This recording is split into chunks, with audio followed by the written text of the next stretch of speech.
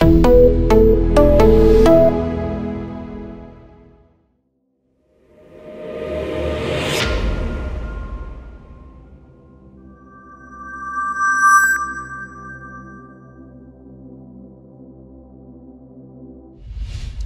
Jody Tropiano, Health's Head of Content, here with Dale Cook, CEO of Learn to Live, who has some exciting news to share with us today. Dale, thanks for being here. Hi, Jody. It's a pleasure to be with you today. You as well. Well, first off, can you tell our audience a little bit about what you do at Learn to Live? Well, we founded Learn to Live really literally to help people learn to live better by making it easier to access all the tools they need to address some of the most common mental health problems. I describe us as a rapidly growing company that's in some ways really shaking up traditional models of mental health.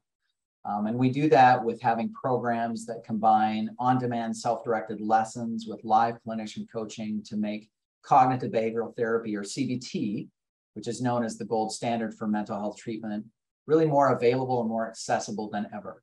And by offering services in this way, we've not only been able to address barriers to access, but also the other primary reasons people don't seek help in the first place, which is high cost and widespread stigma. So with this approach, we're able to deliver really effective solutions for some of the most common mental health problems, such as depression, anxiety, stress, worry, insomnia, and substance use. And for many people, our programs are really the first time they're actually able to get the help they need. And we make all of this free to our users by partnering with employers, health plans, higher education institutions, and other organizations. So tell us a little bit more about that. How do you measure that success? Well, I think the most important measurement of our success, candidly, isn't our technology. It's not our growth. It's not even our scale. It's really the impact that we have on each member of our community. Nationally, our programs are actually right now available to over 33 million people.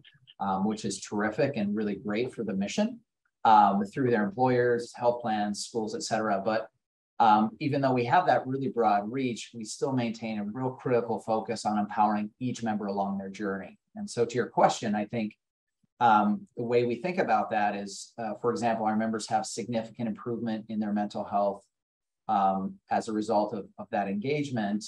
For example, 46% of users with clinical levels of suffering show reduction to subclinical levels. On average, our users see a 27% drop in their psychometric score. So for example, this would mean that someone's depression score drops by almost a third. And this outcome is actually considered very exceptional, clinically speaking, even in in-person clinical settings. And to what do you attribute this success? I think our success really is derived from first addressing head-on the barriers that keep people from receiving the mental health services they really need. I think second, our use of clinically proven solutions.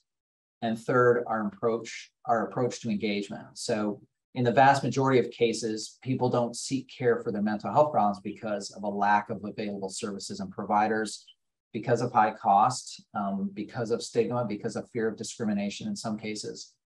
And sometimes it's all of the above. And so by making confidential on-demand help available when, where, and how people need it, and at no cost to them, we can effectively address all of these barriers at once.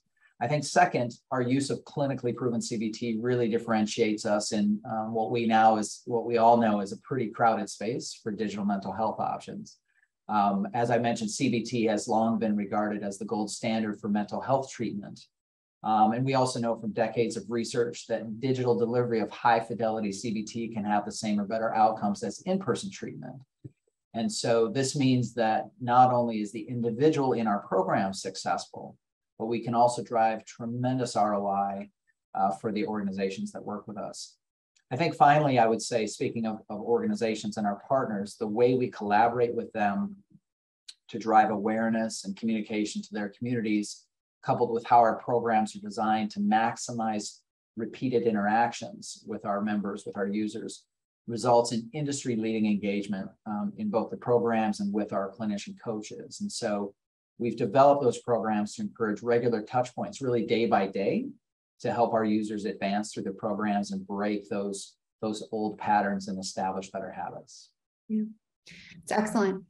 So looking forward, what can our viewers come to expect from Learn to Live? Any new developments that you want to share with us today? Well, we're always looking for ways to strengthen that engagement that I've talked about, to expand our reach and ultimately increase our impact.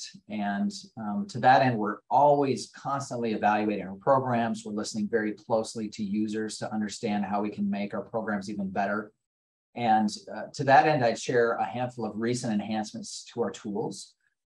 We're providing a more efficient clinical assessment now that takes about half as much time to complete, while continuing to meet rigorous clinical standards. We've added additional gamification, including achievement badges, which can really help people as they move through digital experiences, and goal tracking. And we also provide now all programs and coaching in Spanish. I'm also especially proud to share that we have 2 new programs launching this year. So we have a resilience and growth program that is really designed for everyone, not just those suffering from a specific mental health problem. It's a research and evidence-based program, just like the others, which helps people learn to leverage their personal strengths so they can better cope with adversity, improve their emotional well-being, even better realize personal goals. The second program that's launching this year is called Panic, and that provides powerful strategies, as you might imagine, for those who suffer from varying degrees of panic and panic attacks. In the end, we're really most proud of the lives we're impacting, and that's our mission. And we're able to do that because of our incredible team, certainly at Learn to Live, and our amazing partners and clients. And I couldn't be more proud of that. Well, congratulations on all the wonderful work that you're doing, and appreciate you being here with us today. Thank you.